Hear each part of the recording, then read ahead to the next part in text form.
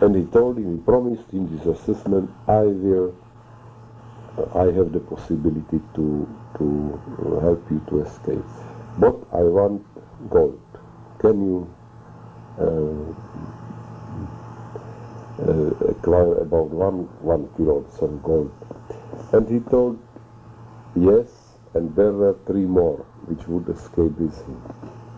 And the plan was made that he will bring these 3 people behind the line of the große Postnkette where they are working, yes, and he will let them go, and then he will shoot, but he will not wird sie nicht treffen, he will not kill them, and even if they will shoot and miss them. Yes. And so we knew about it, and they told us, and we were very afraid. And one day it came, and they make Langer. They had geheißen, the man was the name Langer. I described it very exactly in this death factory. And these 3 came one in the morning, and I remember how they took the leave from us, goodbye from us, and in the afternoon, when the commando came back, so these 3 Jews were sitting dead on the chairs near the entrance of the camp, and it was written, so geschieht jeden, der versucht zu flüchten. So it will turn to every man who will try to escape. Yeah. And the blockades lagerälteste Danish, this mit grüne Winkel, der Befauer, cried, look upon this, so every man who will be shot, there is no escape from only to the chimney. So he cried this. How later we learned how it happened.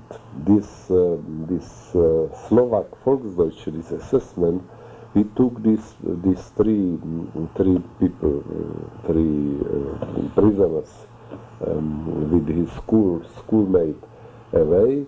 He brought them behind the Postnkette. He took from them the before they paid him, organized this gold and these dollars from command from Canada and so. And when they were going about 50, 100 meters, they shot them, and they melded that they have prevented them to escape, and they were rewarded. All these 2 assessments were rewarded with the reward that they shot prisoners who tried to escape, and it was many times such a problem. So you think that this is what this man wanted to do with the Jewish girl, was to get her to escape so he could kill her? This Jewish girl not, but he tried to get somebody. Look, the girl, what was? He couldn't escape with the girl wouldn't escape without her mother. So he would go to the Czech, to the Bohemia, and he would make for her a hiding place, to find out a hiding place. And papers to go back and to bring a paper. He know how it works. Sometimes came Gestapo and brought from camp some people. They came to Lager, and they took papers, and we want 2 or 3 prisoners to be inquired. Let them go, and they had these papers. Yeah. And on this idea, this Pestek worked it out that he could brought out the Rene and her mother, but he wanted somebody also the hiding place there, and so he thought that in Bohemia there is a good place. She knew it, and so on. So he look upon people who were from Bohemia, from Czechoslovakia. So also he thought he came to our Schlosserbude, where we have this maintenance shop, and he make with us Geschäfte, vodka, that. And then he found this letterer. He was blocked in the Czech camp. This letterer. His name was letterer. He was an army officer, a Czech army officer, and he was involved in a partisan group. And once he was called, he was a political prisoner, and one he was called to Auschwitz first, and the Pestek was his guard to bring him there and back. And on the way, he made him this offer, and he agreed. And the Pestek brought him a uniform, a SS uniform, and when the Pestek had he was a Blockführer from this family camp, when he was on duty, so they both came to the train to Auschwitz. He was on leave, and they came like officer, like two SS officers. They came to Prague with the train, with the speed train, and it was a siren that the letterer escaped and so on. But not on Pestek. The Pestek was on 3 days on leave, so they didn't connect him, and they didn't check till after later. And so they came to Prague and to Theresienstadt. And the first thing was, and the letterer had connection, but his intention was not to save the girl. But his intention was to warn the Theresienstadt people. He came from Theresienstadt, no.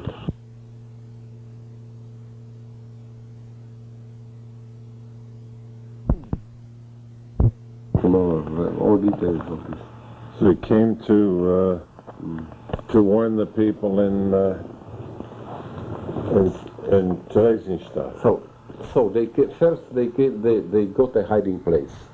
The letterer had some partisans or some people which had, in the mountains such a small, who is guarding the forest, such Forster. Forest ranger? Yes. Uh-huh. He got the hiding place for Pestek in this, and then we promised him we will make contact and we will make outlook to how to get papers. But first he was going to Theresienstadt. And through some channels, he came to Theresienstadt. There was a possibility. And he came to his friends, which knew him, and he told them, look, there is a danger that this and this happened with this transport from September, and this is expected for the transport of December. There was also the Rabbi Leo Beck. There were 7 people in this. He described it very exactly. I wouldn't believe him. I made 3-year research if I believe what he told me, how he came there and so. There was a barber who came, the assessment who make he took him as his aide, so he came in this Theresienstadt. And these people wouldn't believe him. They brought. He's Jewish. Jewish. 2 years before he that I couldn't see the telegram, the photograph. And he had in an attic. He was 3 or 4 days in Theresienstadt. He warned the Judenälteste, and Leo Beck was also in Judenälteste. You know the name Leo Beck? Sure. And he told them, and then they told him, look, you are not telling the truth. You are telling that on that September of the March of 8, the people were killed, all the people. This and this and this. And then this name also, this also, this. And they named 6 or 7 names. And now they brought the cards. Look, here are the cards. Here are the cards. They're lying. He couldn't convince them that it is true. So some Holzer, only one believed him, and this Holzer then fly to partisans, only one. He couldn't convince them. So then he brought, he acquired some money and some connections. I will not go into details. And they acquired sie haben besorgt. Besorgt, wie sagt man besorgt? Insured? They got papers. Acquired? They acquired papers from Gestapo with a stamp of Gestapo, which was false. False. Yes. Ein Falschmacher hat gemacht Papiere. That, forged.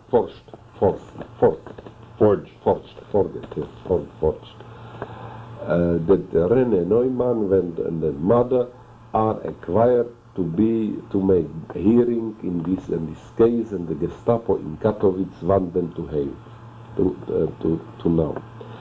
And the Pestek had a uniform, an SS uniform, and a paper, and Lederer also.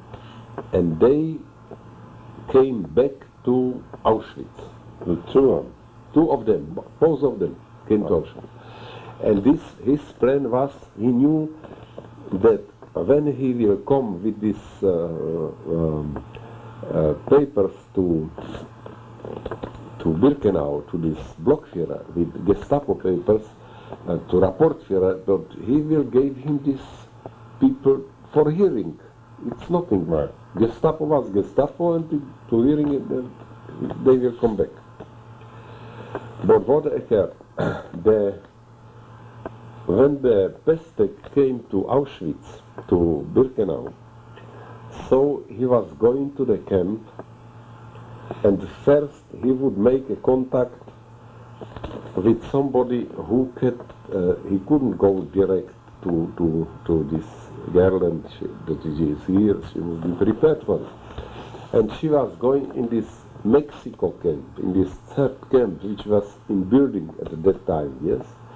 And there were some people who were Dachdecker, and so, which he contacted, he knew.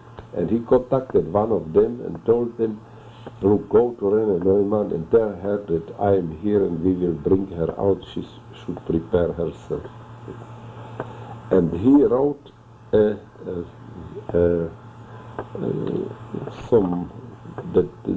she is convinced that it is not a provocation.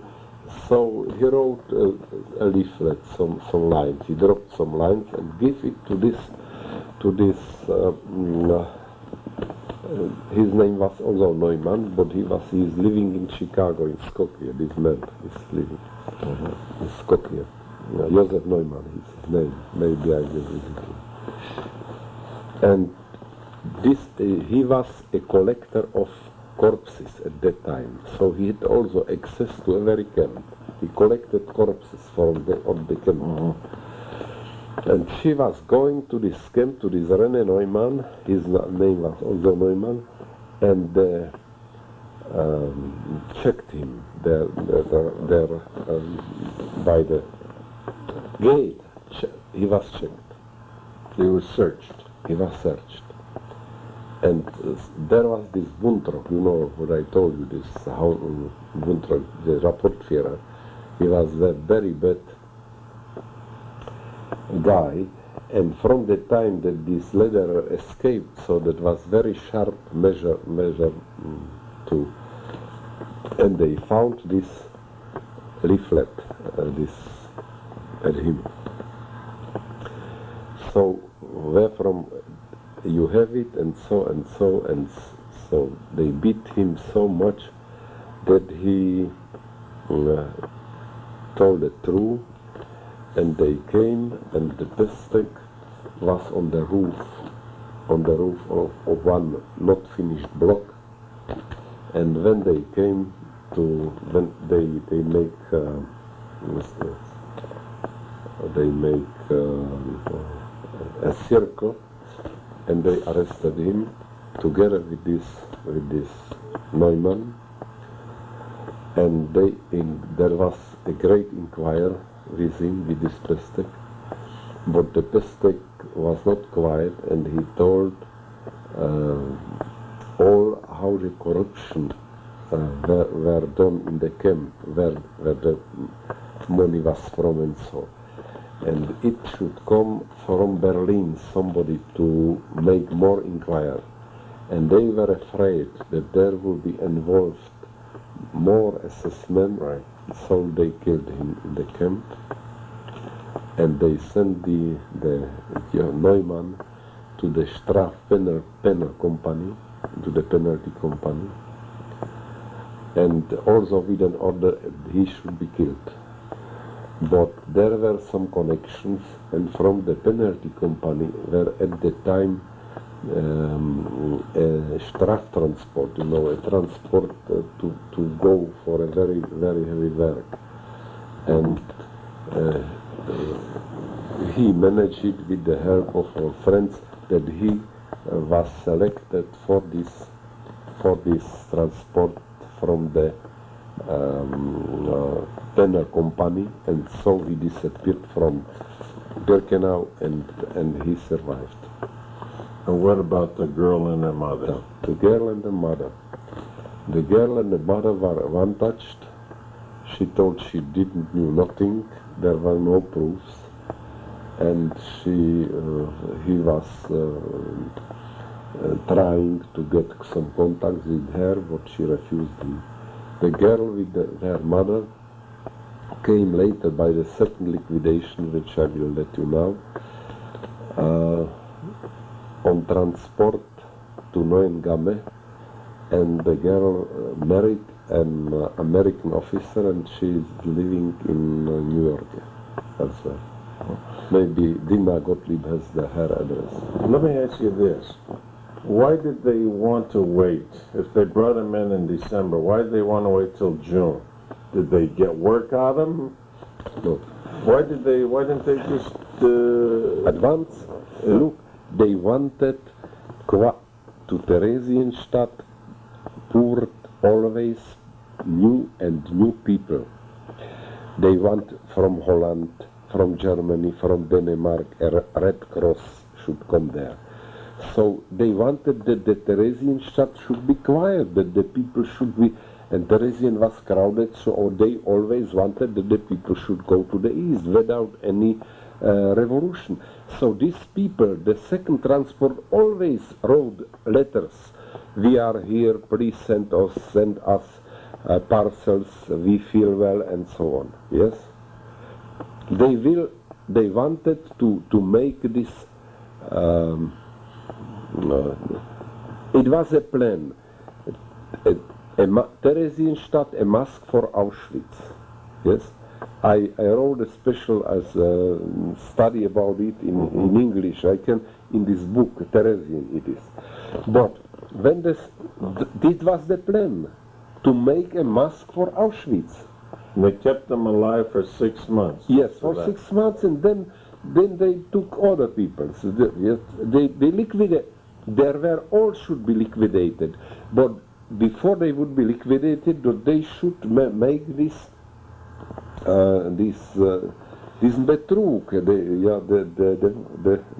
sagt man Betrug? They should irritate the people. They wanted them to be a shield for this. But when the second liquidation came to now, so at that time, either they feared for the warnings, or the situation was much more bad for they wanted people to be which are capable for work. So the liquidation was made so that it will be made a selection for people who are capable for work, and this will be transported to other camps, and the people who are not fit for work and the women with children, this will be liquidated. Yes. at the same way like they came with the transport. So these were known, and at that time I persuaded very hardly my wife he should tell that he is without child. He is not you know, there was not so organization that they had a card. They came, der Doktor, und antreten, sind Sie verheiratet, haben Sie Kinder? Nein, gut. They were. You just asked a question like that and let it go. So I told to Eli, told that you, and she wouldn't. And I promised her I will save Otto. But in which way I didn't know at that time. But there were many ways, some ways. And I promised her, I swore her that we should do it, and I will manage it, that I will, in some way I will save him. So the selection was made for it took three times, 3 days. One, the women which were selected for work were transferred to the women's camp, to the section 1. And the men were put on transport and sent to Heidebreck, to a man, to Schwarzheide. It is an affiliated camp of Dachau, to Schwarzheide. About 1,000 men, about 1,000 women, and the women were sent later to 2 camps, one in Neuengamme and one to Stutthof. But they were about 40 days, 3 weeks in this Frauenlager there. And now we tried to save Otto. We tried it twice, 3 times. First, we would dig under these wires such a hole, and to pull him in another camp and to pull him to our camp. But it didn't work in another camp. It was through 2 camps. After the camp, the family camp, there was a Hungarian camp, and then was a road. And this we couldn't manage. We couldn't brought him through the gate. It was not possible. So we must give up. Then we were very afraid that in the night, once they will call alle Jugendliche antreten, all youth, and to kill them. So there was a washroom, a block was where the water pipe was, and there was such a huge basin with water. And this basin was filled only to a certain level, to 2/3.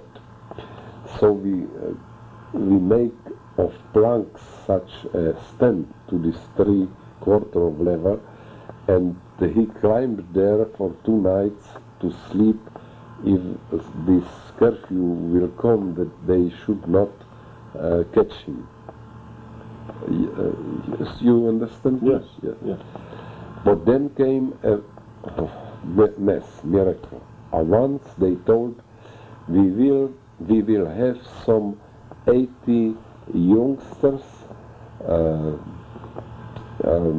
boys from 14 to 16 years, which we will send to learn als Lehrlinge, to Lehrlinge für Waffenfabriken, to learn, to send them to Germany. They wanted already to the factories as learning, apprentices.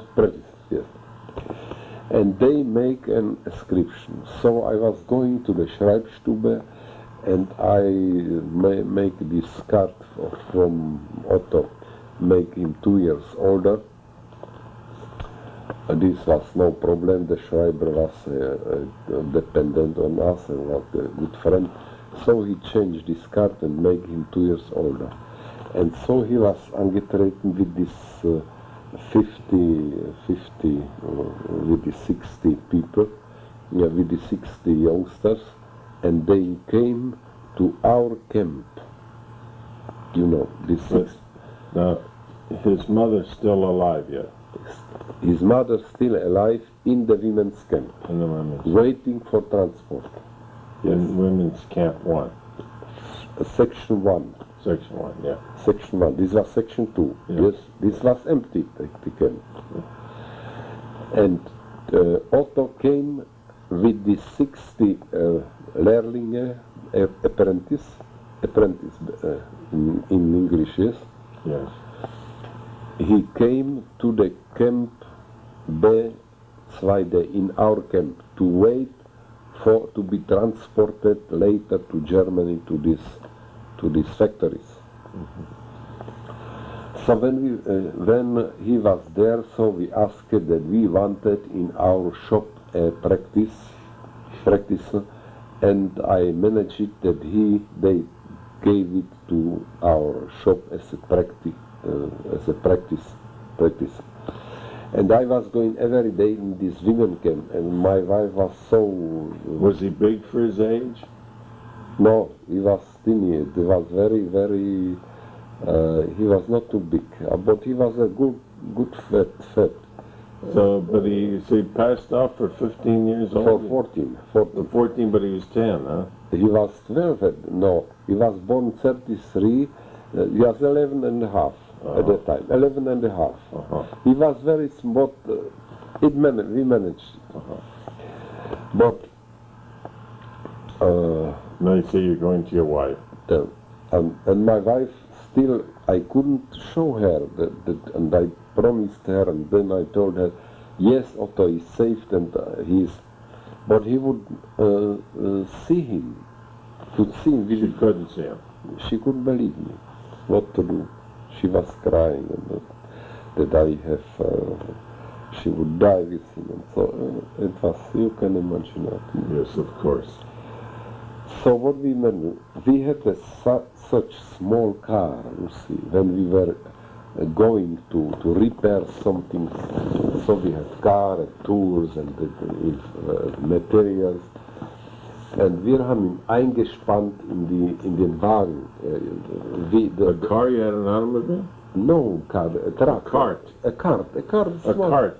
No, but on four wheels, much cart, so einen Wagen, kleinen Wagen. Which you pulled by hand? So, Weggerle, by hand, yeah. Yeah. So ein Weggerle. A little wagon that you pulled by hand. By hand, and when wir brauchen die Tools to bring in. Yeah. And we wir haben ihn eingespannt in dieses Weggerle, damit nützlich ist, und hat den Weggerle gezogen nach dem Frauenlager, where we were going to repair something. That he is useful, so that he was not a plumber, but he was to pull the car. And we came to this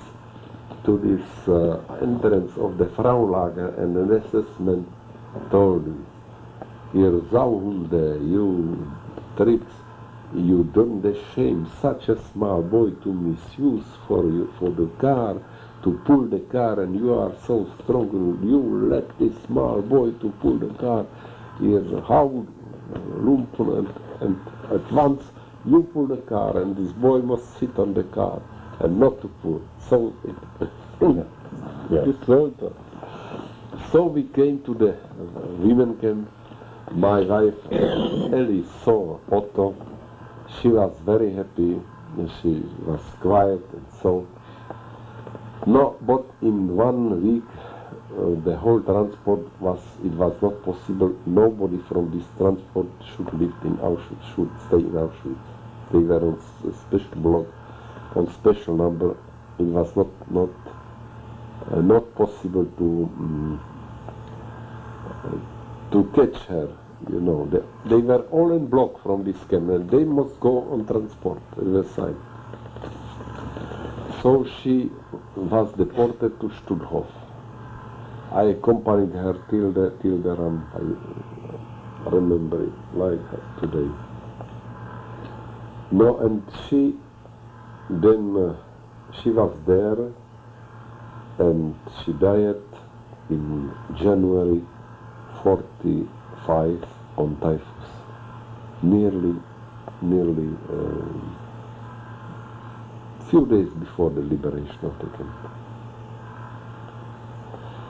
So that was the liquidation, the second liquidation of this family camp, and then they didn't make this further. Yes. Then they came this Hungarian transport without mercy and so. No.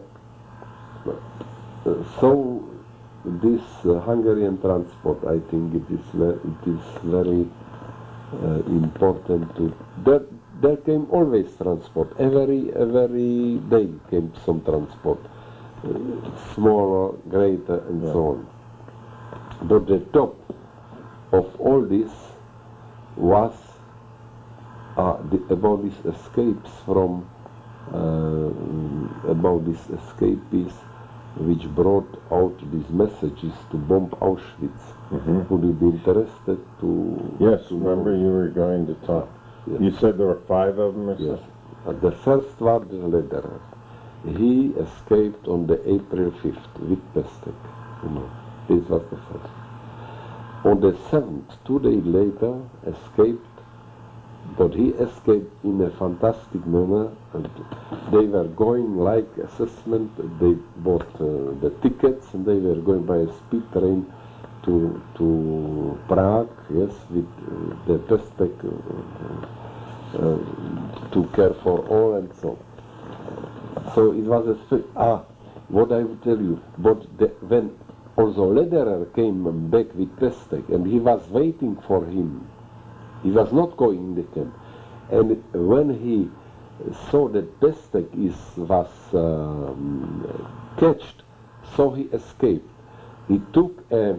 He was in an uniform and he took a motor car from an assessment. There was a motor car and he drive with his motor car till Oderberg. And then in Oderberg he catch the train. He still was in an uniform, SS uniform. And he came back to Prague and lived there in the underground, in the mountains by the partisans. He got a great order. And then later, after the war, I found him out and he told me the whole story, what I wouldn't believe him, that it is true.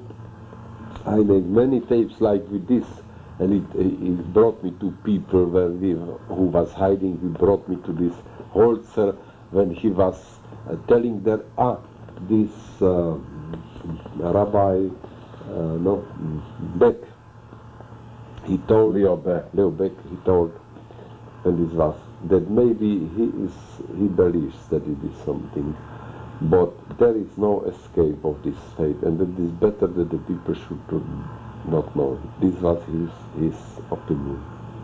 Yeah. So it was told me from the people who spoke and who came from the Holzer especially, that it was no escape from this, and that it was better that the people should not know what happened. But you said there were 5 people that left, Tell me about Buna and places like that. Buna? Yeah. Buna. Look, Buna was a place about 7 kilometers from Auschwitz I. Buna began to build in 41. It began. In 42 it was already in a very stage. They make a rail, a narrow rail, when the prisoners from Auschwitz were going to Buna. There were no barracks, nothing, every day. And they built it with a very great speed, this Bunawerke. And there were a special camp, it was Auschwitz III, Auschwitz III. And there were, from 10,000 at least, there were 30,000 prisoners from Auschwitz which were working there. And there was also a special prisoner camp for English prisoners, when they could not go together, but on the work they get together with the Häftlinge.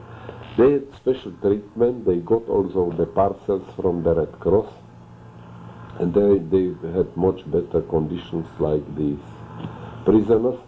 But when they were catched with some connections with prisoners, so they were put in the camp. in the prisoners camp. And when the people from Bunawerke were exhausted, they were selection like in the camp. So they were put on the trucks and brought to Birkenau to the crematorium, and then they became a new batch of fresh people, fresh workers.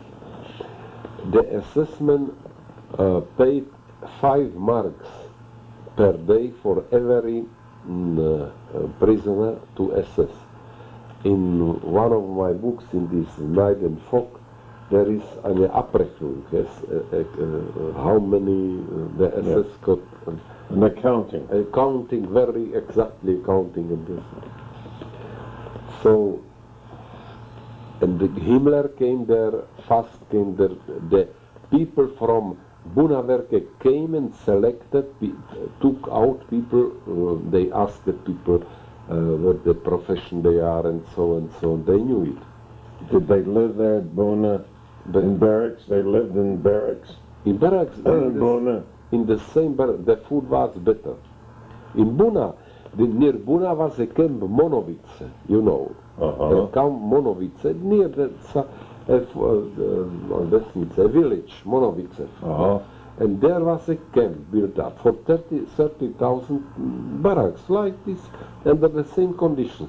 Only the food was better, and the capos were on the work. I was there twice, not as then in the beginning there were no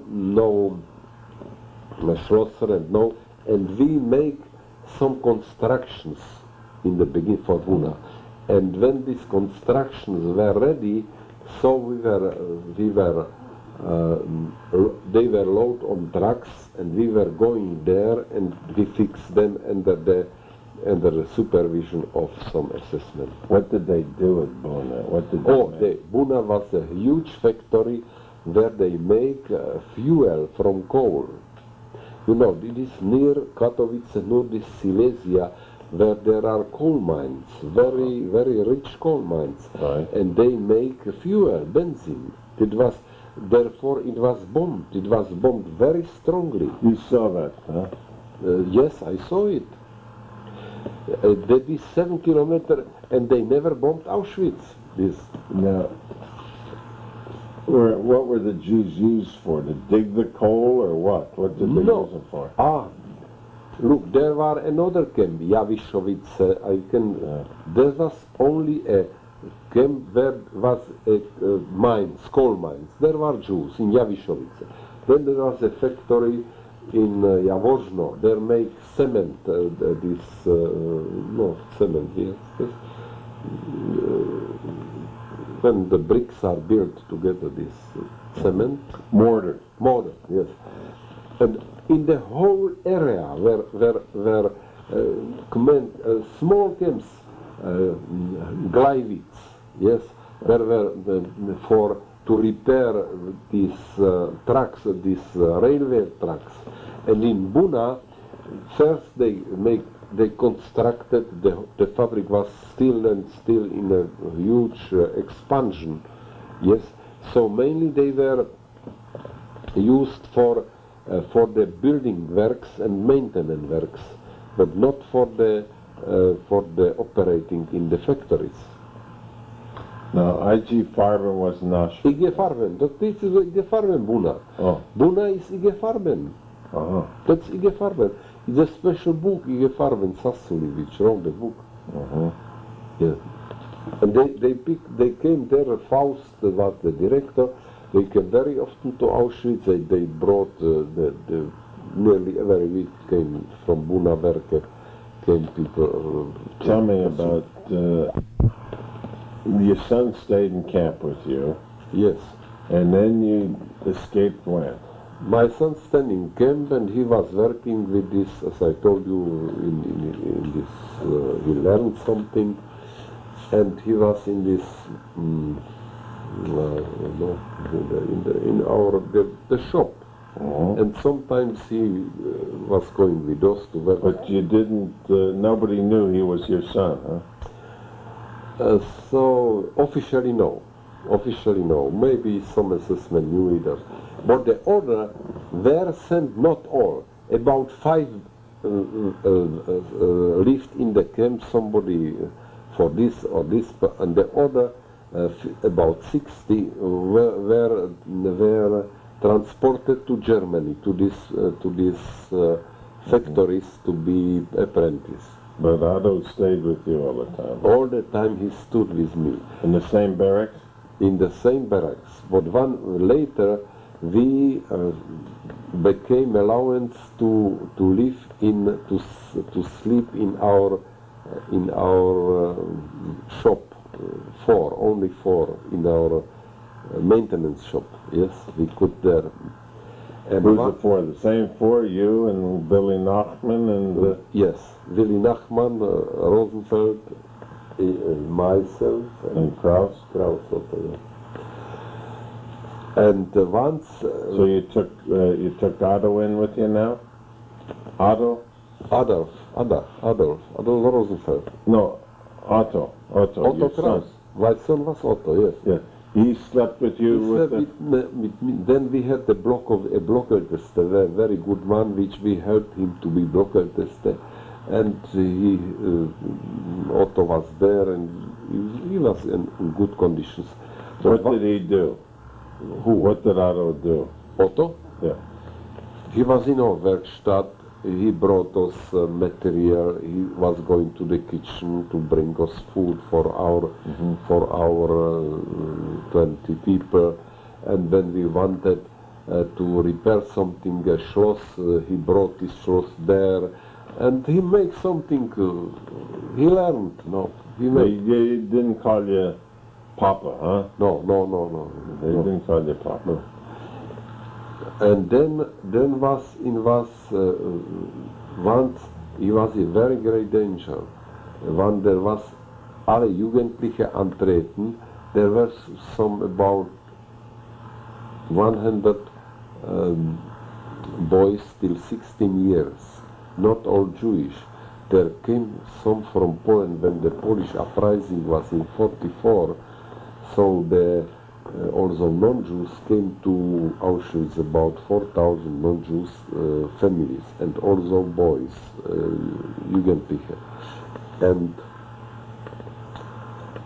one day it came an order, alle Jugendliche antreten, and they killed them, also non-Jews. And when Otto heard it, so the Lagerführer had, he had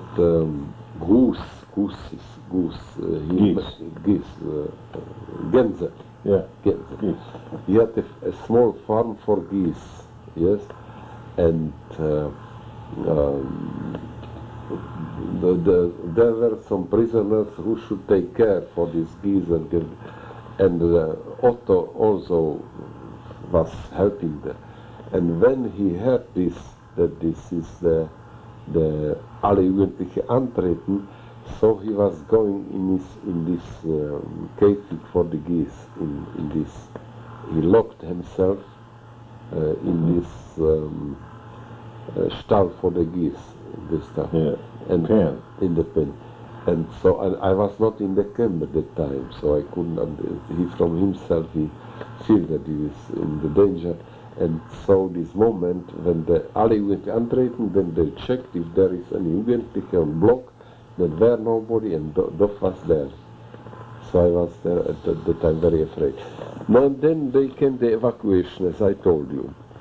Came the evacuation, and before the evacuation there was an uprising in Auschwitz. Then when the crematorium was put on fire, No, tell me about that. You will. Yeah, do we have a little time for that? Yeah. No, I think it's a little longer history. All right, then you want to hold, and we'll start with the destruction of the crematoria. Crematoria, and then we'll take the escape. There are three. The uprising is very important. I should tell you. The uprising, the destruction of crematoria, then the evacuation and escape. Then you never got to see the Russians come in? No. I only heard them, the Russians, and So this will do it another time? The Russians came later. Russians came. No, I mean, these items will take at a later date, huh? When the Russian came? No. I mean, for the tape, we'll get I these think later. So, I think so I'll let you rest. When I came to a certain point, then it's for me. Shengenik. Yes. All right, let's leave it then, huh? Yes, these 3 items we should uprising. It must be also. I must let you know how the Polish cheated the Jews. Yes, or they still. Yes, we will make with you a deal and so on. They only they knew that as long as the Jews are there and the Jews are gays, their fate is they will not be touched. Yeah. And therefore they always make this postpone until the end, and when there was no the uprising was abgemacht, yeah? And the Poles told, no, we must wait till the front is near and so on. And the Sonderkommando was on the. All right, let's hold it because we'll take it. Now, for just a minute, did you hear anything about the Warsaw Ghetto Uprising? No, I get here, look, from Warsaw Ghetto Uprising came the people to Auschwitz. They brought you stories about it? All right, then we'll talk about that too, huh? Yes, they brought stories about it, but not much. Some came after Ghetto Uprising. All right, then we'll talk about that too later. All right. Where we left? Well, let's first set the time. It's November the 3rd, 1978, 7 p.m. We're sitting at the residence of Shari and Morton Silverman, 966 Cassiano Road. This is tape 5, side A, 501. And we're continuing our interview with Mr. Erich Kulka. And when we had concluded our interview the other night, we said some of the things that we'll talk about will be the uprising in the camp, the revolt, the escape, the destruction of the crematory. But I had begun to ask you at that time, Mr. Kulka, when Jews were coming in from Warsaw and from places like that, what did you hear about the Warsaw Ghetto Uprising? So you were starting to tell me about that at that time. Yes, they told about Ghetto Uprising. They told that they were very. First, they told that many of them died for hunger. They were hungry. Where, in Warsaw? Yes, hungry. Then they smuggled something with these Polish people over the wall, but the Polish people had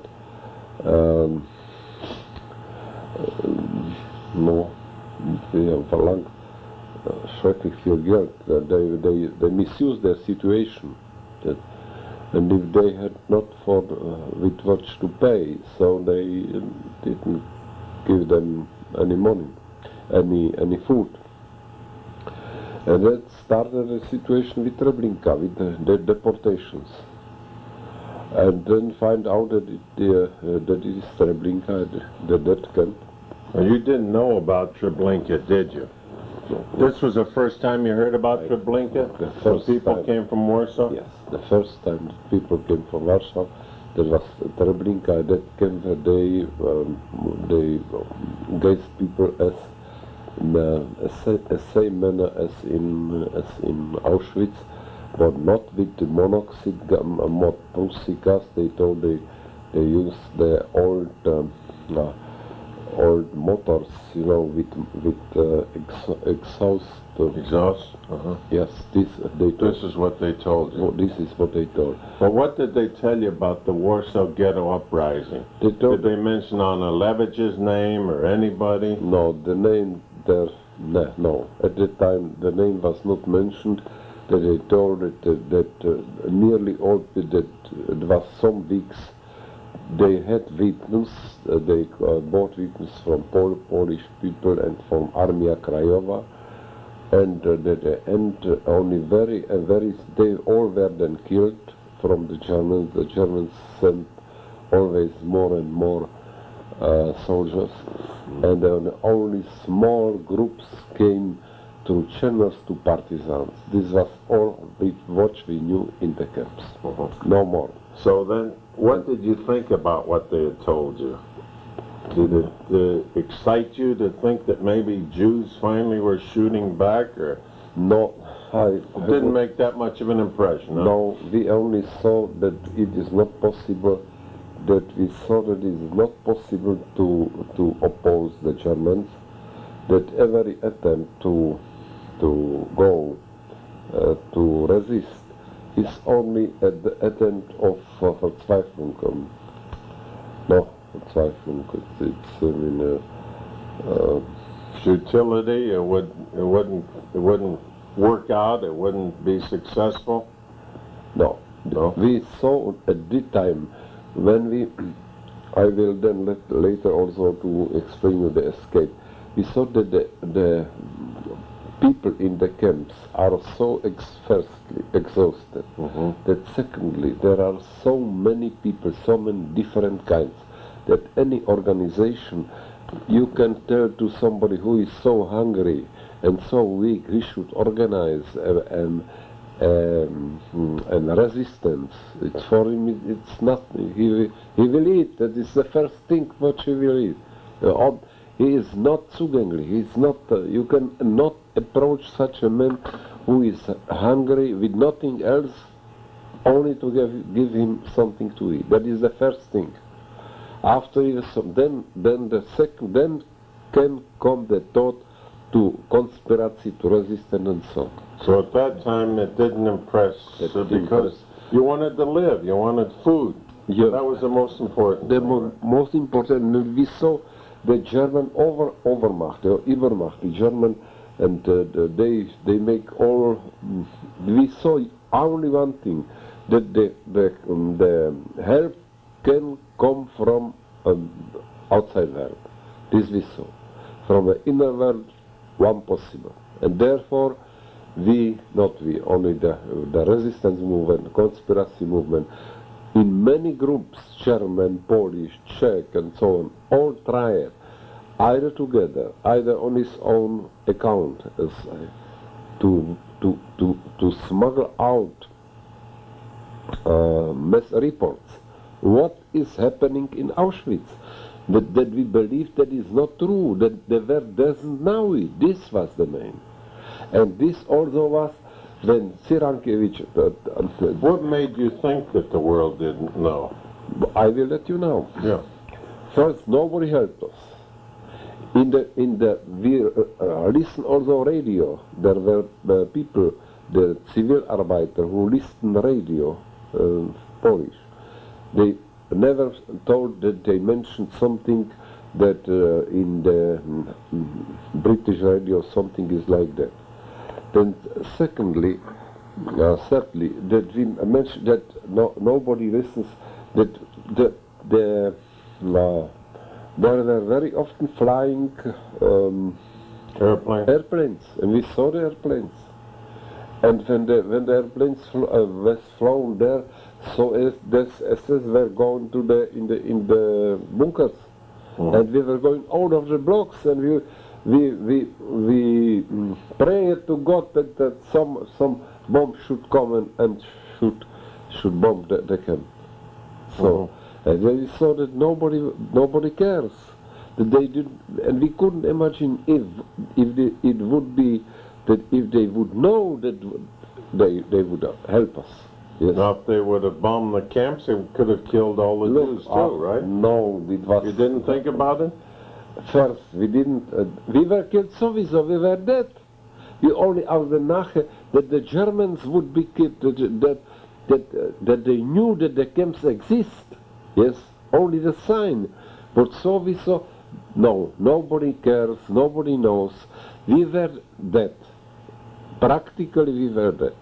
We know every day died people, and even if I was in good condition as a Schlosser and so I was still every day I was in a danger to be finished off by an assessment. He shot me, sure.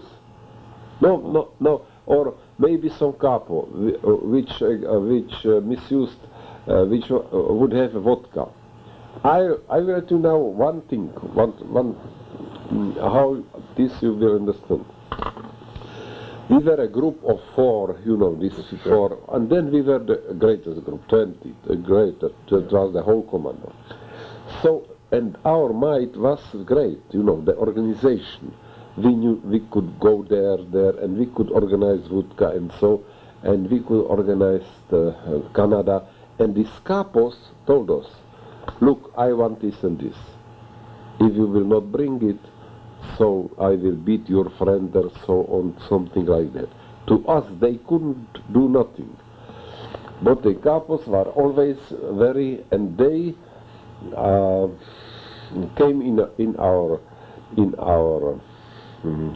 shop, and they searched for valuables, the capos, yes, illegally, and they, or sometimes we organized something from the Außenkommando. You know what is Außenkommando? People who was going back to our.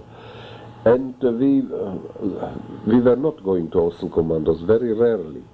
And we gave to somebody gold, somebody like that, and he bring us vodka. We wanted the vodka to bribe people.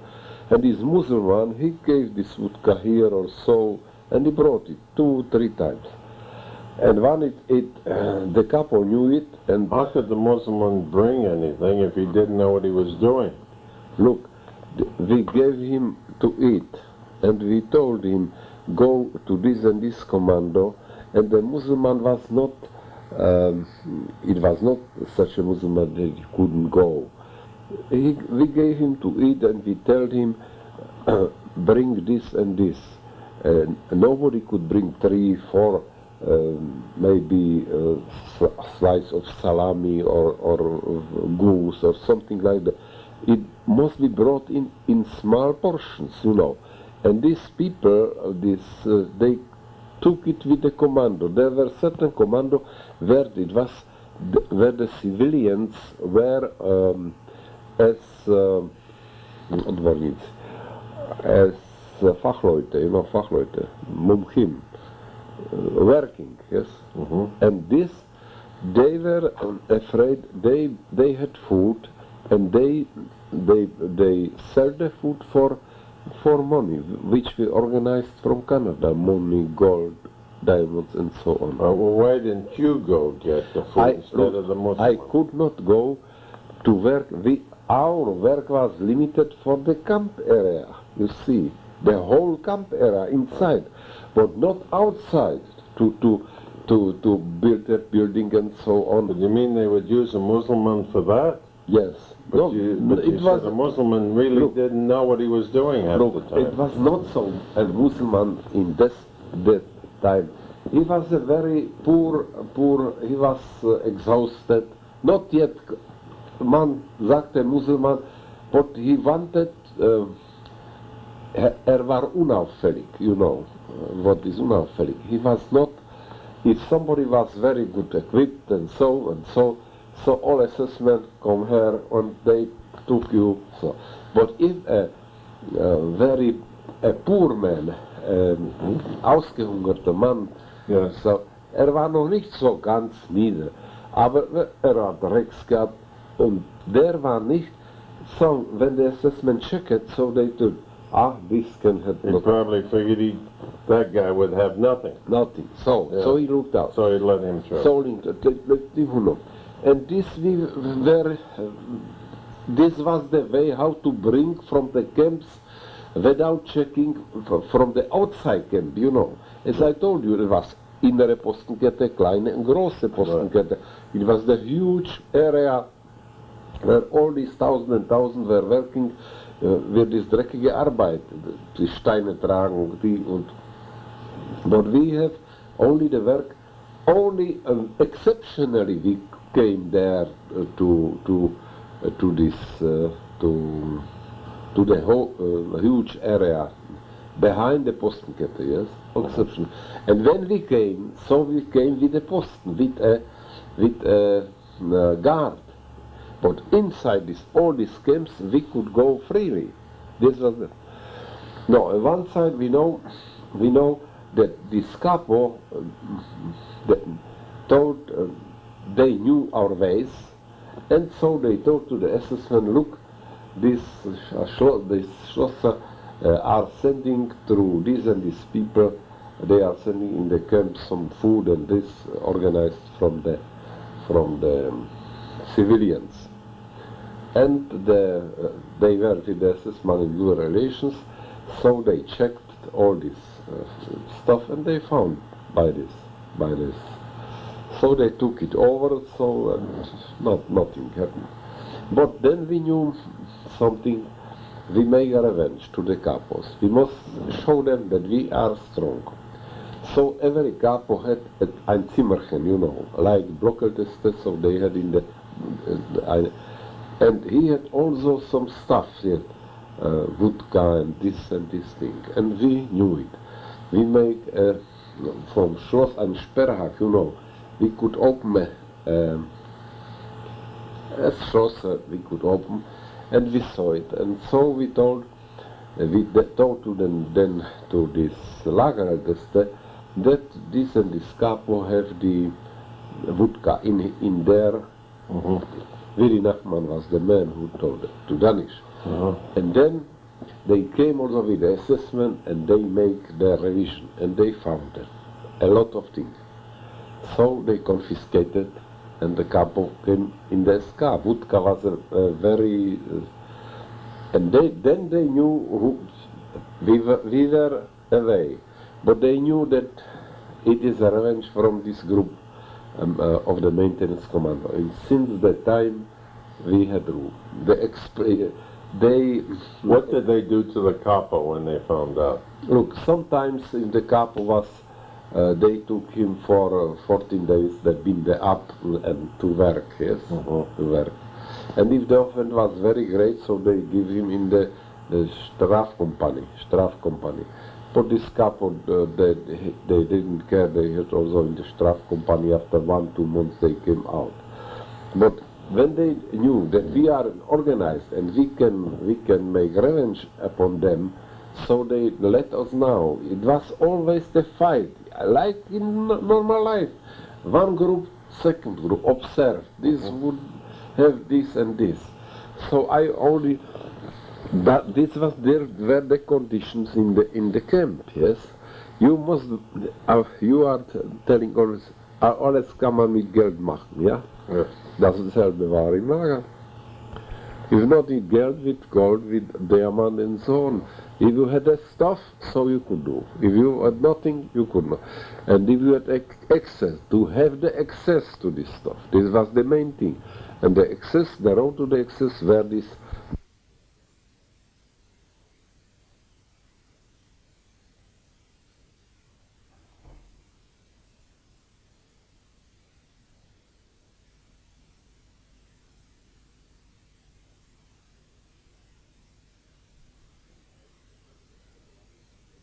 Work on these places, and always the assessment were involved. They would have something for them. They could not alone organize. And these were mostly young people. The assessment? Yeah. Mostly young people, 20, 24, 25. Yes. Yeah. Let me ask you, did you ever get into the town of Auschwitz? Yes, but not alone. We were driving through with the car, with the truck through the Auschwitz, When we were going to Buna, you know, we make in the beginning constructions for Buna, very primitive some constructions there in this shop, and they were loaded on the truck, and under the guard we were going through the city, through the town of Auschwitz, and then to Buna, and we put it up under the guards, and then we came back. What did the Auschwitz look like to you when you went through? It was very shabby, a very shabby city, small city, very shabby, and you saw very few people you could saw here. Very shabby people, schmutzige Stadt. Was the streets paved? No, mostly dirt? No, mud was there, mud was there. And what did they do at Buna? At Buna, we were only there in the beginning when Buna began. So the Buna, they built these huge factories for IG Farben and to make from coal fuel, yes? And the first construction which they wanted, yes, the Eisenkonstruktionen, before they had their own shops there, so we brought from there gross Eisenstücke, Traverse. It was 2 or 3 times. So then you went through Auschwitz just 2 or 3 times, huh? No, not more. No. And otherwise you were in the camp, going from Birkenau to Auschwitz. In Birkenau, from Auschwitz to Birkenau camp we was going, but it was not through the city. I know. Yeah. But did you get to go, once you were in Birkenau, did you go back to Auschwitz 1? Did you go back there many times? 10 times in the whole city. When we wanted material, we wanted some material, we were fasten, wissen Sie was, fasten, Material fasten. We wanted for our shops there came a new equipment for crematoria, new equipment for a Badraum, for Desinfektionsstation. And this equipment, the main store was in Auschwitz I. Yes. And so we came when also the Dachdecker. So from time to time we came with a Wagerle under the guard of an SS man, and we came to Auschwitz. What do you mean a Wagerle? A truck. A small truck? A small truck too. You would get on a gasoline-driven truck? No, we like the horses. Oh, you? No, that's what I want to hear. Like horses. They wouldn't even give you a truck. No. You would walk from Birkenau to Auschwitz. 4, 6 people like horses to Auschwitz with a guard, and we brought some material and so on and so on. Yeah? And to back, and back. But in these connections, maybe it would be interesting for me how we got the radio in the camp. So, look, there was not far from, about 2 kilometers from our Birkenau camp, was a great enterprise, Zerlegebetriebe. What do you mean, how I could describe it? All planes which were shot down on the front, either German planes or foreign planes, this nobody told you. So they were assembled in one place in Auschwitz, in a huge area, yes. And there were mostly Russians working on it. And they demounted these planes, and the German planes, they took over all the spare parts from them and classified as a spare parts. Classified as a spare parts, very exactly. There were German mechanics and so on. And these foreign, they only took like material. They had some zusammengebrochen. They took from them materials, yes? Materials, steel and copper and we also, this was for us, for the Schlosser, for the maintenance, a source of how to besorg material. They had black and this and this, and during the war there was nothing. So we became up und zu, from time to time, allowance to go when we had to work for this. Auschwitz, there was a lot of to work, so viel Blöcke, Blöcke waren dort, Küchen und alles, wanted material. Oh. So we came to them and we brought material from these Zerlegebetriebe. And there were Russians, and they told that they organized revolvers, they organized food, chocolate. Wenn die Flugzeuge zusammengebrochen sind sie gefallen und wenn das zerquetscht war, innen waren revolvers, food, auch radio. And one we had contact, and one engineer of a Russian engineer came, which was, they lived in our camp, you see these people. Hold it for a minute. Did they separate the Russian soldiers? No, they was not Russian soldiers.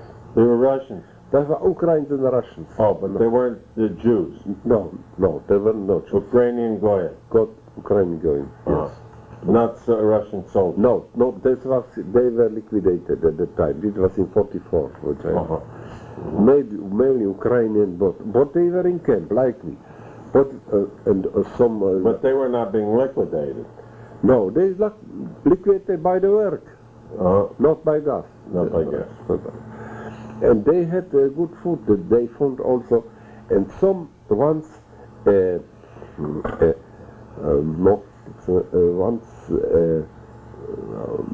engineer of Russian. There were very intelligent people there. Told, and he came to our maintenance shop and so, and we.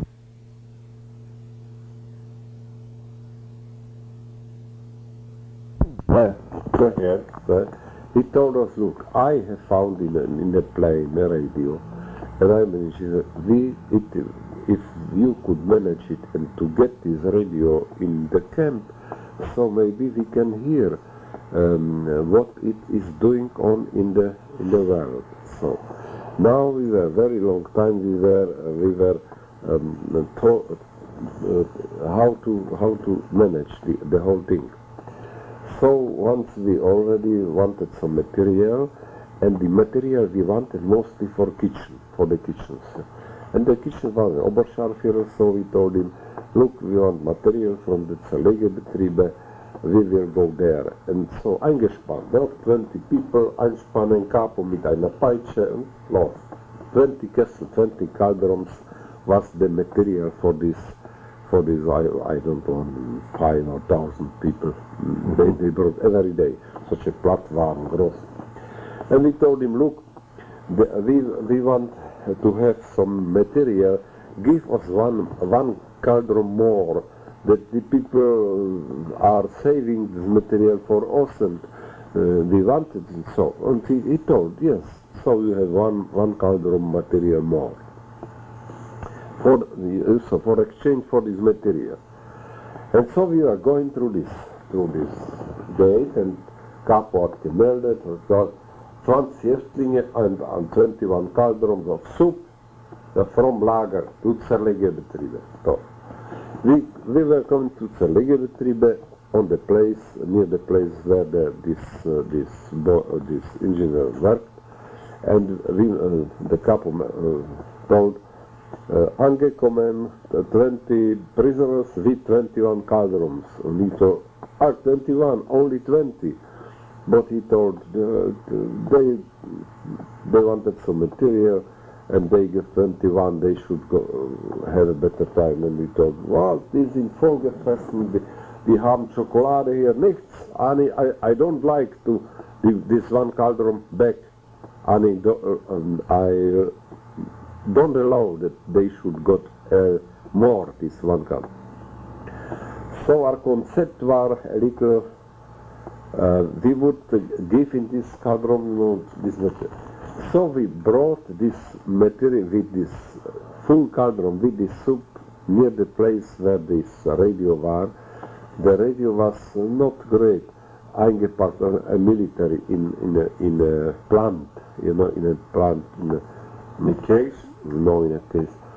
In a case also, but when the soldiers are in winter, they are telling such a not in a knapsack. Knapsack, nepromokavý plášť. against the rain, you know. Raincoat? Such a raincoat, yes. Such a masked raincoat, and in this such masked raincoat, he packed this iron with wire and so, and we put it in this soup inside, in this cauldron. So then we brought some materials, some tins and this and full of this, and then we came back. Then when we came through the door, so this capo told 20 empty cauldrons and one full with soup. And he looked at the soup, why, explained it, zurück in die Küche, let it go to the kitchen. So we came to the kitchen, we brought the material, and then this oversight from the kitchen has told, so one soup here. And we told him, look, we are working so hard in our shop for you, so let us give us this soup for our people. We are 20 there and we are hungry, and so look, you should have it. So she gave us this cauldron with the soup, and we brought it to the shop, to the shop. Then we take it out, we dig it in the earth with some ziegel, and then in 1 week, 10 days, the radio was installed, and the engineer installed it. You had enough batteries, huh? No. We used it like electric. There were electrics. Yeah. So, and always in the evening we heard, and there were 2 or phones, yes, on this radio. Earphones, yeah. Earphones, radio, and we every evening after we dig it in this seagull, and there are full of planks and so holds of maybe. But once, I think that was 1 or 2 months, once came the assessment, and they make a revision of our workshop. They would find something valuable. When you mean revision, you mean they would come in the search? Yes, in the search, and yeah. But they search also, they would have some strings for the socks, or some suits, or some luck, or some money, and when they found it, so it was good. Oh, it was, ihr seid Lumpen and so, and they always, when they searched, so they would search something valuable for themselves. Yeah, they wanted something for themselves. So that made them happy. Yeah, they made them happy. But when the crows, when we hear the radio, he forget the one earphones to hide it. To hide it, and he give it under this table. Yes, this is out of Kraus, your friend. Kraus, yes, the friend. So one, and the assessment found this. What is this? What is this? Kraus said, I don't know. This don't know. Schnurre. So, and he came. This assessment. She was so proud. He was so proud. Endlich habe ich gefunden, ihr seid Lumpen, Spione und alles. And he was going nach vorne, to the Gestapo. Yeah. The camp was 200 meters long, and he found earphones in our. So, and there was only Kraus there and Rosenfeld, and we all other were away in these old camps, and so they gave advance signal. This is passiert. This is okay. This would happen. Yeah. So we were very, very then desperate. Now it's Schluss.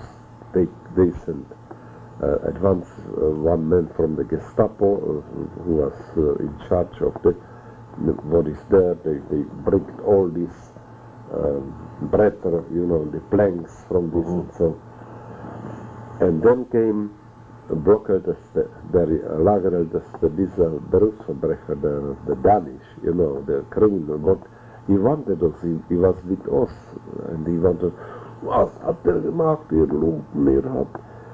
And Kraus was very, very clever, but this was true. Kraus told, look, for what purpose you have these earphones? And Kraus told, look, Lagerführer, you alone told me that I should repair for Lagerführer a lamp, you know. Lagerführer, the Lagerälteste, gave us a lamp which was broken, the draft, this schut, no? A wire, yes? Yes. So he told, so where should I get a new wire? So we looked upon a material for this. So we got the earphones, forget about it, but the lamp is here. That was true. And the Lagerteste, he was also very, very lucky that he could explain it. So he told, yes, I was, and he was going then, and he told, and so the whole thing was, and they didn't make search in the earth, you see. And then we in the evening, wir haben zerbrochen, und verbrannt an diesen Feldschmiede, you know what this Feldschmiede, it's the often like when the horses are you know, make horses, this horseshoes, yes. So there is such a Feldschmiede, such a fire which you must. Oh yes. You see, bellows. And so, yes. They're bellows, so you can make fire to heat the and these bellows we have in our shop, and so we have verbrannt alles in these bellows, and so we escaped from this. So it was. Now tell me, all this time, where's Otto? Otto? Yes, your son. Otto? Yes. Otto was at that time, it was 44, he was in our shop. At that time he was already in our shop, like a learning. Did he live with you? He was on a block 20, on another block, on a very good block, nearly prominent block. There he slept. But he worked. But every day he came to you? He came and he worked. We gave him a work. This do. He should clean the whole thing. And should this do. Like a learning. Yes, he was the oldie. He was in 44. It was in autumn. So we escaped from this. But let me ask you. No. Did there such a thing as one day a week they didn't work you? Or did they work you every single day? We worked every day. No. In Sunday we didn't just work. Sunday was already free, but Sunday was better. What was Sunday? Sunday you was at the lousing. Yes? It was a control Sunday. Sometime in Sunday they changed one in a month your underwear. Yes. Underwear. Sunday was running water the whole day in this pipe. Right. Sunday you could wash your laundry alone. It was you could make fire in this with wood which you could organize alone. And Sunday after 2 hours var Betruhe. You must go to sleep. Yes. And then when you were the whole camp was Betruhe. It's mean quiet. And then they came Blockadeste and diese Stummdienste. If somebody was not quiet, so they triggered him, they beat him, and so they make fun of this. Now, what do you mean if he wasn't quiet? If they talked, if he was not in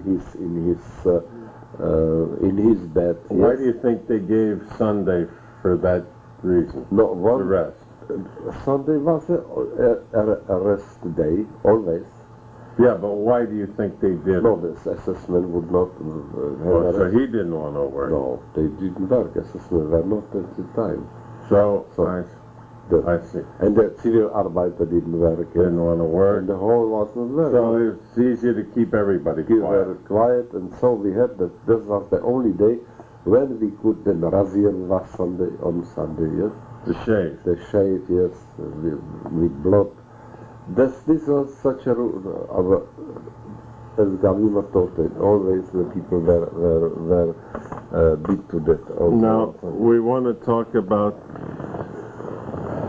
three things. The uprising in the camps, which was the revolt, the escape, or the destruction of the crematory. Which came first? Look, have I explained you how it was possible to escape from Auschwitz? No. No. This many people cannot understand. So, you remember the net, yes? Yes. There was the inner circle, yes, where the people were Postenkette, kleine Postenkette, the small guard, chain of guards, and the great chain of guards. The small chain of guards was working only in the evening when all the people were inside in the camp. After 6 o'clock. There were 4 people in there. But in the small place there was 4 people, 4 guards. No, look. 2. In this there was the kleine Postenkette where every 100 meter first there was a wire with electricity. Every 100 or 150 meter was a tower with assessment. Yes. One man with a gun. One man with a gun. With a gun. And then the door was closed, and on the door was this small house of this assessment kaserne, you know. Right. And there were 4 assessmen. 4 men. 4 men. 2 on duty and 2 sleeping. Yes. And they have a direct contact with the whole alarm system. Yes. Oh, how? By telephone? By telephone, yes. By telephone. I see. That's it, yes. And so nobody could go out from the camp. And if somebody came 5 meters from this, without warning, they were shooting. If they walked out of the gate? If they walked out now to the fences. Well, you mean if they even came close to the fence? 5 meters close to the fence, there was Zone, eine Warnungszone, was a wire, not a loaded wire, a wire was there, and Warnungszone. Es wird ohne Warnung scharf geschossen. It will be shooted without any warning sharp. It was written there. And they did it, huh? They did it. It was many times. And if somebody would make suicide, so he did it. So that in the morning, when the commando came out, these Postenkette, these old wards were going down. Yes, the electricity was put out. You see, turned off. And then was a great Postenkette, for instance, here aufgestellt. This changed according to the place where you worked. Yes. It could be expanded on the south, on the east, according to the places where the mood should be, or where they have digged for sands, for sands, or for material to build. Yes.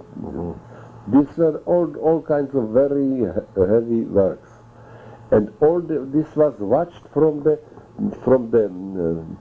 chains. And between the chains there were towers. On the towers were 1 assessman with a gun, and between was an assessman and a hound, a dog. Yes. So was the great Postenkette. All right. Now let me get this straight. Every 150 feet are yards, meters. Every 150 meters.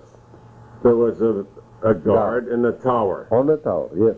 There was a guard with a dog. And then also guard houses. Little...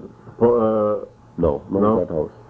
only these guards, these towers, which you can move. These were very light towers. It was tower. But this is on the outside of the whole thing. Outside. Not the inner camp. Not the inner, inner camp had very fast towers and so on, and they could not be moved. But there were moved the towers, and between the towers was going a ward with a dog.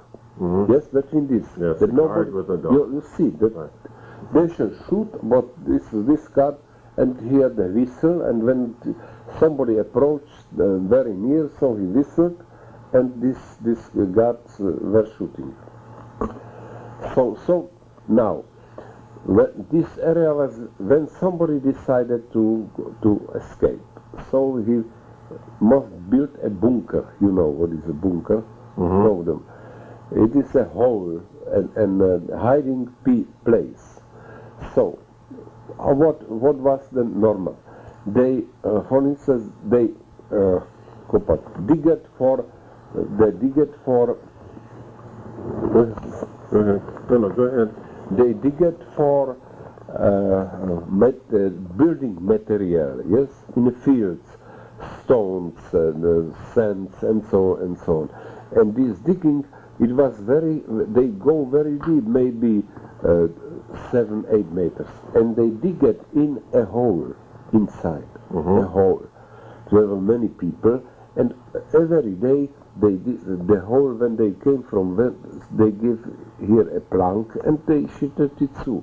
And the next day they will go in the hole, they make further hole and so on, and from the hole they make a pipe that you can breathe, you see. You can breathe. And then it takes weeks. Then they took them something to food and compass and also pistols to equip, to be prepared for this. And then when they decided to escape, so it was already two or three together, so they were hidden inside in this hole, and they didn't get to the camp. So when the camp was, when all the people were coming, and a roll call was, and they missed 2 people.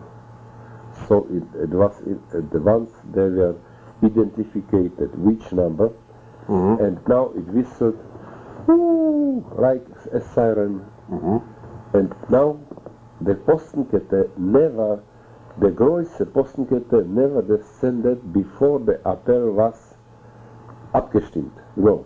They didn't come down until the roll call was finished. Or when the appell was finished, so it was given order, Postenkette zusammenziehen, großen Postenkette abtreten. The great chain of guard cancelled. And then the great change of guard was cancelled and came to the camp, see, or other peoples. Yes? They came inside now. Inside or to the garrison. There were much more than it was wanted. So, but when somebody escaped, so it was, and now it began a search. And the große Postenkette, the great chain, stand for 3 nights and 3 days. You understand? So, this, and now there was a search with capos, with hounds, with assessment. In the whole area was a search upon this, find out the people for the bunker, where the people are hiding themselves. So, sometimes they found them, mostly not. When they, after three,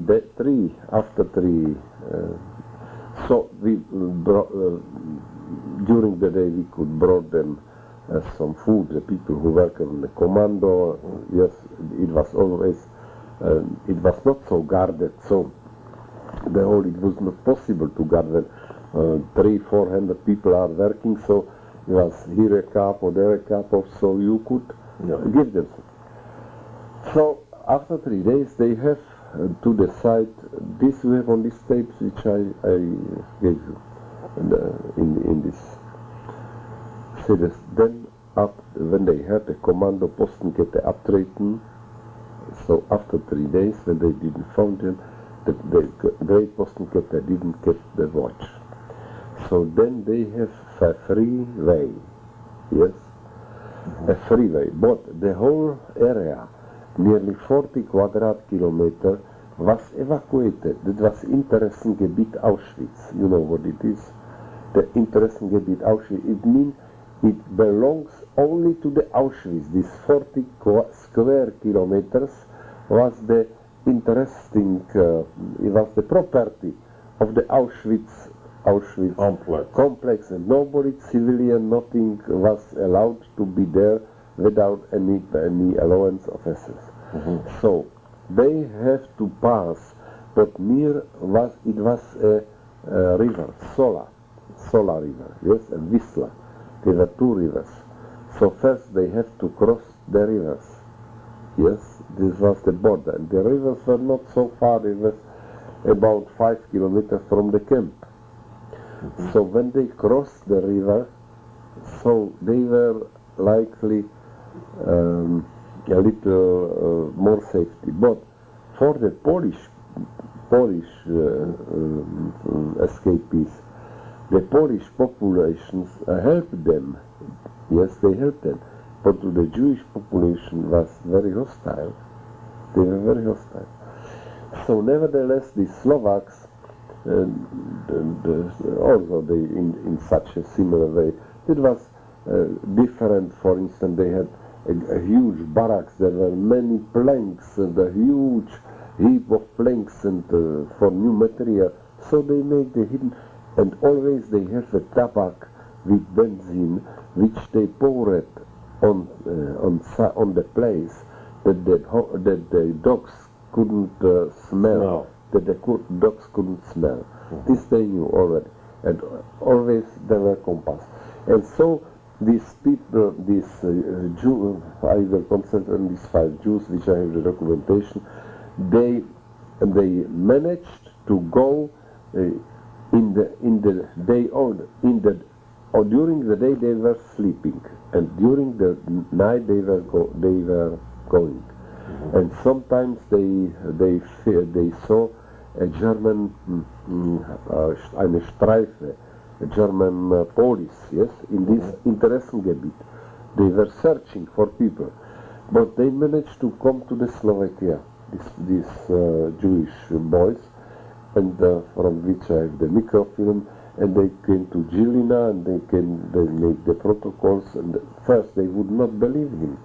They thought that they are lying. Who did they talk to? First, when they came first to a doctor, to a Jewish doctor. Where was he?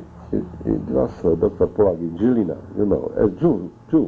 In Slovakia there were some Jewish doctors.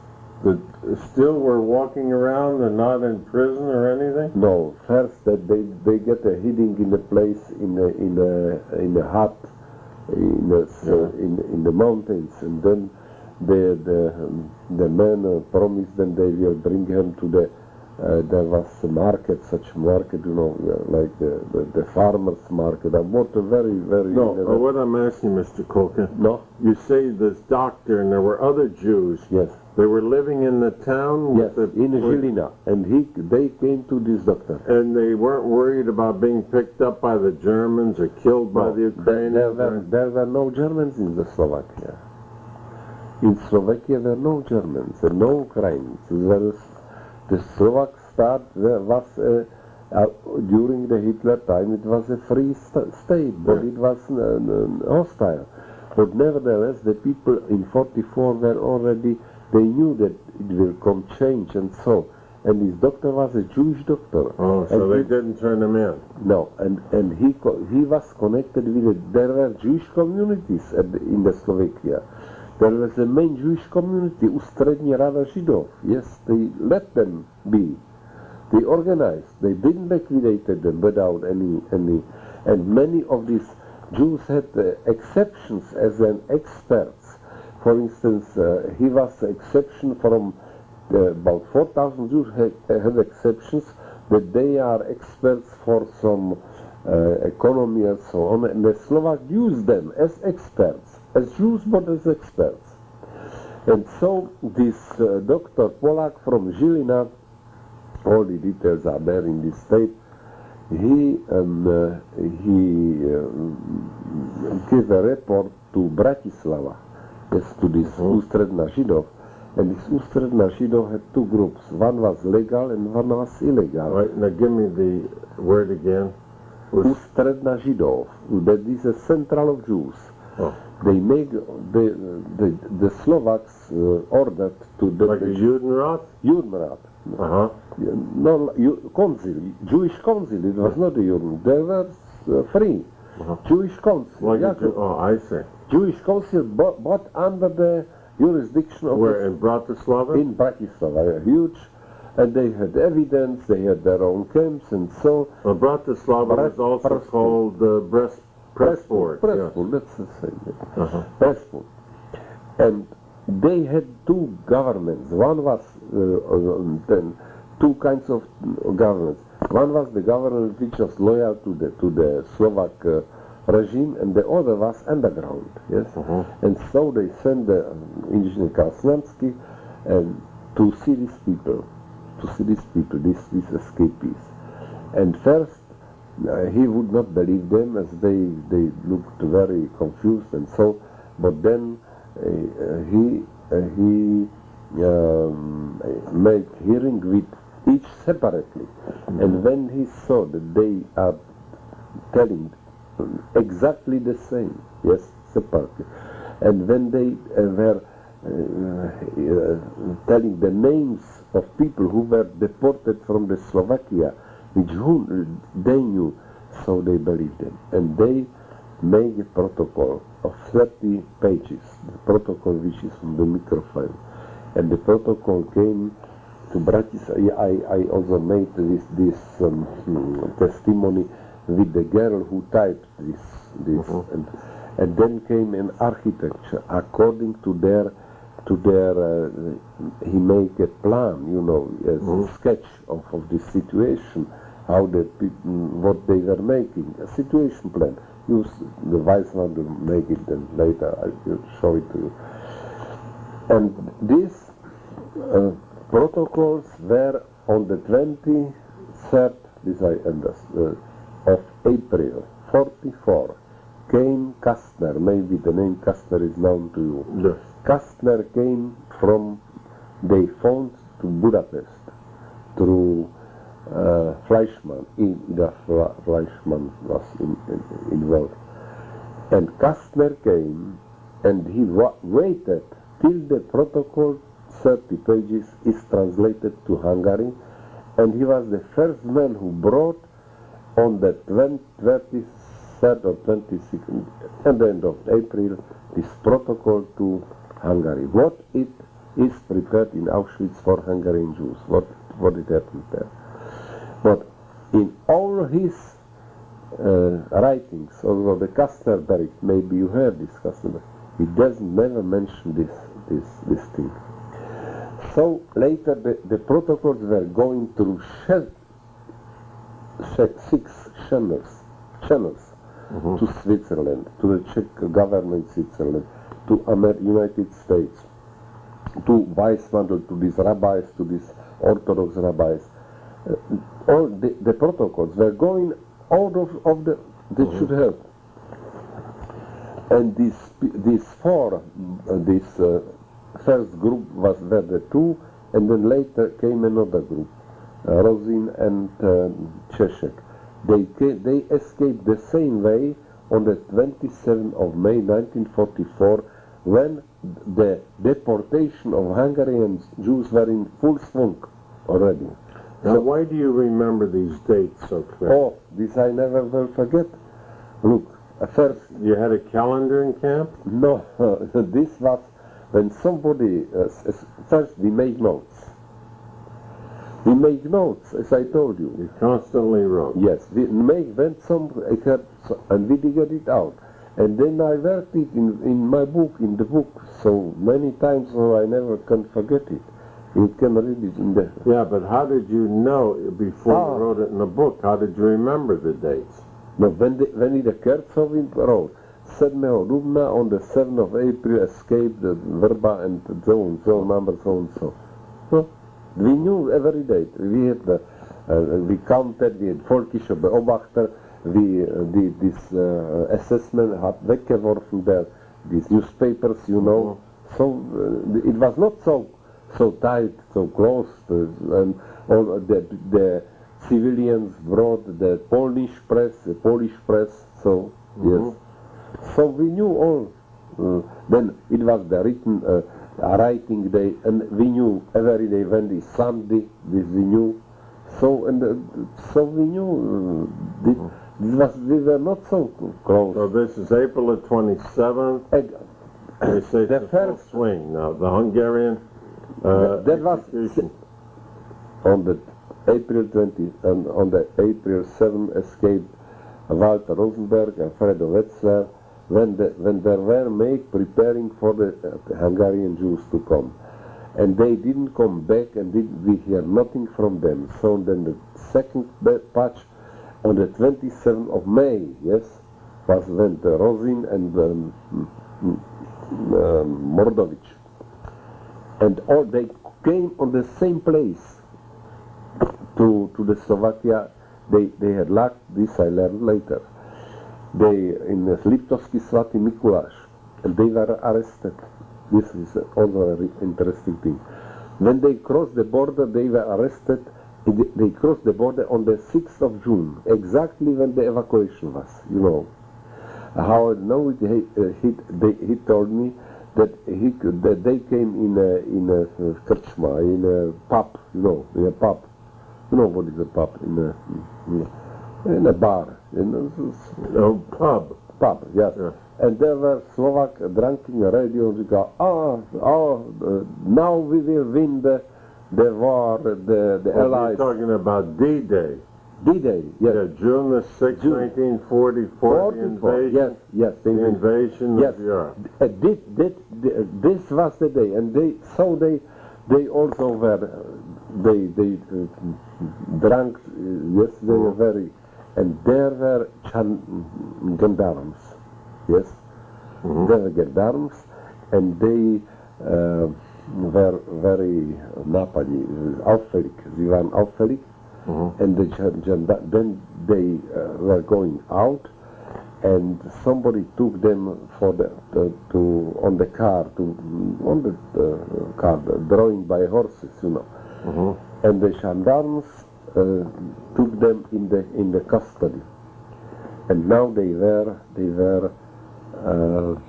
These are Slovak police. Slovak police. Arrested them. Arrested them.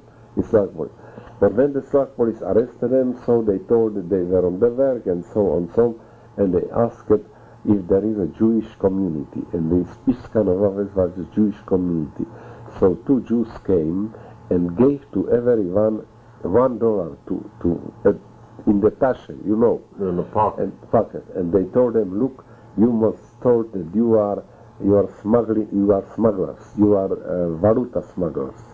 And so the next day, by the hearing, they were valuta smugglers, and they let them go 6 weeks prison for valutas, and they brought them to Liptovský Svatý Mikuláš, and here they joined the first group. Yes, the first group was still there. The 6 people. The 2, no. The first group was 6, wasn't it? The first group were 2 people. 2 people? Verba and Wetzler, and the second group was Rosin and Mordovich. So there were 4 people together. 4 people all together. All together, and it was in June. It was already in June. And now these 4 people, they make also a protocol.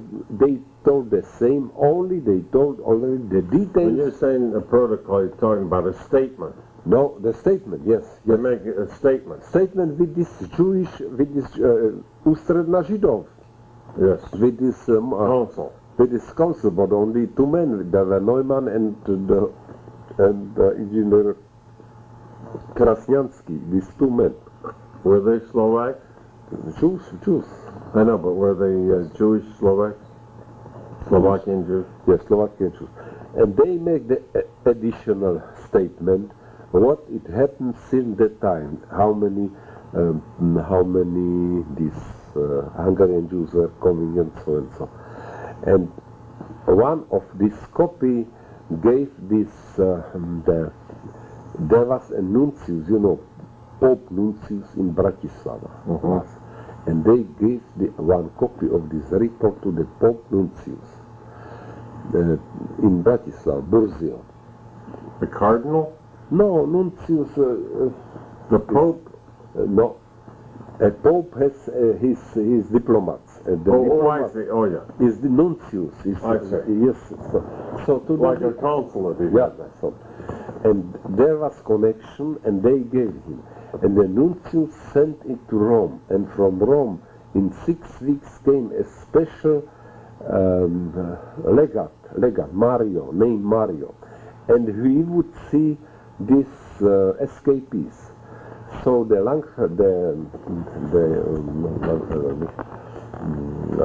Engineer Krasniansky choose of every group, you know, one of them. From the one group he chose the Verba, and from the sect Mordovich. And they came in the monastery Sveti Jur near Bratislava. And the Mario, the envoy, the special envoy which was sent from Rome, has a 5-hour meeting and hearing with these people. Every detail, he photographed and he promised them alles Mögliche. He will send a Flugzeug, he will send an airplane. He will make a conference and this and this and this. On alles Mögliche. The schreckliche Sachen. The main thing, what he asked them, if there are Galachs, if there are also priests in Auschwitz. Yes, this was his most interest. This, you hear all, but this was what he says. And there was also a translator, Hollander, named Hollander, French. They spoke French, so there was 2 people who witnessed this whole. And I make this research with all these people together. There are some differences, but in the whole it is true. But nothing happened, and later the Jewish community gave them about 1,000 crowns a month to these people, and they gave him also false paper, and they didn't care about him. And one of them, the Czechek, and he is living in Israel, the Mordovich, was by an razzia, was kept and brought back to Auschwitz. Can you imagine this? He was arrested in Slovakia in September 44, and he was arrested with a group, and this group was going back to Slovakia and to Auschwitz, deported with the Slovaks after the Slovak uprising. Yes. And so when he was in this truck, he cried, "We are going to Auschwitz. Go out! You don't know what it is. Look, my tattoo number. You are a fool," and they would kill him. They would kill him. They wouldn't believe these Slovak Jews which were deported to Auschwitz. So he came to Auschwitz. But when the tattoo, you know, the people were tattooed, and this tattooer Mordovich, so he making from this number a flower, like really, you know, like the sailor has something like this. Tattoo, and they sent him as an Aryan, and they sent him on another transport. Yes, not as a Jew. They didn't, and so he survived and he lives in Israel now. But this is what I am telling you. I have 4. You made copies from this. I think so. There are 4 letters which when I was making the research in the archives, National Archives, where this is certified that he met these big people, these people, he had a discussion, this so and so, and this one believer, it is all true, but he cannot get any help. So it is written to the Pele. To the, you know, who is Pele was the director of the War Refugee Board. Yes, this is the whole correspondence. And it's all what I am in these 5 documents. Maybe you make the copies. I think so. It ended with this letter with what refused the. Yes, I made copies. Some of them are hard to read, but Yes. I made them. Yeah. But some there are. This is written. It's certified. This is what I'm telling you. So this had an impact. Then Roosevelt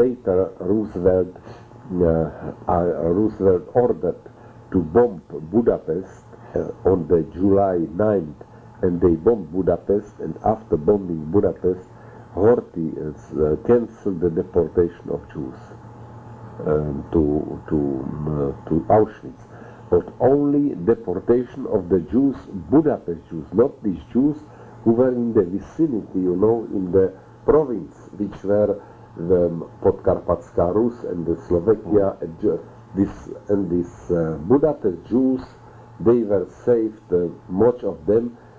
Eichmann didn't allowance to deport, but he made a dead march to Austria, and many of them died on this march also. So in the Wallenberg history and so on, there are still, maybe you have heard about it, the Swiss consulate opened there and the Swedish consulate opened. But from the Catholic emissary, you got nothing. Nothing was heard, nothing was said. Nothing said, nothing done. Nothing done. I see. So that is the escape. Now, what about the destruction of the crematory? No, destruction of the crematory. So, which comes first, destruction of the crematory or the uprising in the camps? It's the same. It's one and the same? All right, go ahead. Yeah. Look, there still were a thought uprising in the camp, yes? There were many how to make an uprising, yes? How to make the organizations and the partisans and so on. And the leader of the uprising, there were many, mainly the political Poles, the Poles. And they promised also, you must wait when the front will be nearer, and there are some partisans, and when we get connection with these partisans, so we will make an uprising and so. And the main thing what with the uprising was Sonderkommando should play the most important role, Sonderkommando were the Jews who were sentenced to help destroy this, to burn and to, this. Gas, gas and cremate. To pull out from the gas chambers, that's right. and to cremate the people. This was. And the Germans ran them into the gas chambers, the Jews pulled them out and cremated them. And they knew that they will be destroyed later or earlier. And there were, in the whole, there were 4 batches. 4 times the Sonderkommando was destroyed. Nearly, always some remained. Some from them remained. 2, 3, 4, some remained. And it was at the time when the Hungarian Jews were deported, so the commando increased to 1,000 people, to 1,000 people. Can you imagine? The Sonderkommando. 1,000 people. They were kept separate all the time? They were kept separate, or not all the time. One time they were in the camp, but they were in isolated blocks, and later they were kept in the crematorium, in the attics. They make special attics on the crematorium. Maybe you saw the plans, and I will show it to you. Yes. And the attics, they were there. They ate and they slept there and they worked. Yes, they were called. The food was brought from the camp and so on. How were they selected for Sonderkommando? That was nothing. They came a new group or something. Schwarzhuber made Sonderkommando, Antreten, and you mean they could have made you one too? Yes, I was selected with Kraus twice. We were selected, and we were well good bodied. And the Lagerführer told Lager, das in Schlosser ist die Brauch. There are that we are plumbers and we are keeping the mental special. So, and he told the whole camp is under commando. It's the same. But this Steinmetz, who was in charge of what this Scharführer, he took us out. He told me, and he took us. But we learned, Schwarzenberg doesn't care. This, shows. Wie viel Nummer, wie viel Stücke, how many, yes, pieces there are, and so. So everybody, people, nothing, only if he like he looked. And when it was also according to the which people came when the Hungarian came, so it was figured out, accomplished with the Hungarians, the Sonderkommando. Oh, really? Yes. Why? Why that they should speak to the people. They have to say to the people, you should, the assessment didn't understand to the people, nothing. So they asked them, yes. So the assessment, what they asked, let him know this, yes. Let him, they should ask him, they should put the clothes and they will be disinfected and so and so. So when they always were, and they trusted, then they have, if they saw that there are the countrymen and they are telling them what the assessment, so that it was psychologically prepared, this thing. And as I told you, when somebody tried to warn, so it came to a very great demonstration of a cruelty, tortures, of a very cruel. I told you this, yes. Maybe this. No, and then when this, so that on the high there were 20,000 people. The highest were poisoned and burned in 24 hours. Gas and burned in 24 hours. Yes. In these pits, you know, the capacity of killing was much greater than the capacity of burning. Right. Therefore, they make then when they transfer these burning pits. Open pits. Did you see any of them? Yes. You did? Yes. I saw them. But not when they are, I saw the Leichen, verbrannte Leichen. You saw the bodies. The bodies, and also the glue when they came, yes. But no assessment were there. So I saw them, but not when it was operated. But so I would not... I was told that they took people and just threw them in there alive. Oh, yes, very much time. Unbelievable what they told. They make such Who threw them in? Sonderkommando? No. Assessment, always. Look, I will let you know that I will send you the book which the Philip Mira wrote. That is the only man who survived. It will appear now.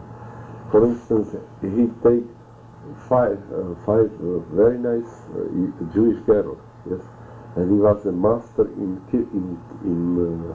shooting, marksmanship. Yes, and he shoot them in the vagina. In the vagina.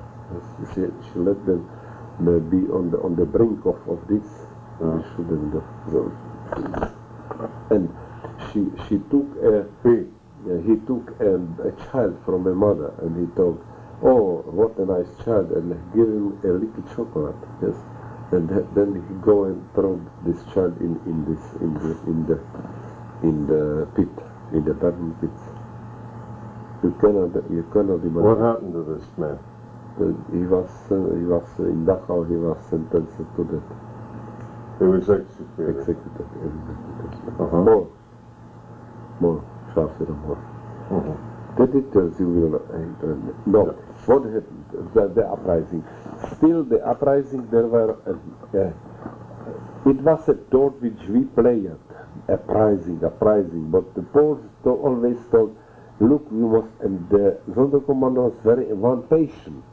That they saw what it is a sin of uprising when we will all be dead. What the Poles told. You must say that there is no possibility when the Red Army will be, when the Krajova Army and the partisans will be near, so that. But one day, they were drastically shortening the Sonderkommando as the transport ceased to go. Yes, so they don't want to have so much Sonderkommando. They always make it, for instance, how they liquidated. they told, we want 300 Sonderkommando, you should go to Lublin. So they picked them out to Lublin, and in Lublin they killed them. And from Lublin came another Sonderkommando, and they told, yes, from Auschwitz came people and they were shot. One time they told him, you will go on a transport, take all, and they brought him to Auschwitz I. And in Auschwitz I, they make a separate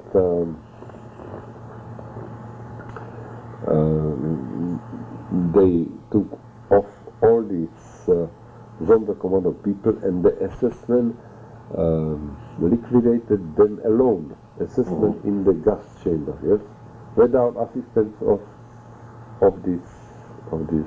This was about when? This was in 43 in autumn. In autumn. And but the Hungarians were coming in 44. yes, that now when the Hungarians came and when the Hungarians were already finished, so it was in October 44. The last Hungarian transport came in July 44, and then came many transports from Theresienstadt. And it did sit the Schluss mit vieler Transporte with the main transport was at the end of September. So 44? 44. And then they always were that Sonderkommando 300 of Sonderkommando should go for the transport. And they knew it, what it means. It means that they were going to Yes. die. So one day came on the Sonderkommando on the crematorium number 4 and a SS-man, and who was in charge, and told to the capos, pick out 300 men, and they will be transported to another camp. So they knew what it is. So the capo refused to do it. It was the first thing. And then the second day, the other came once more.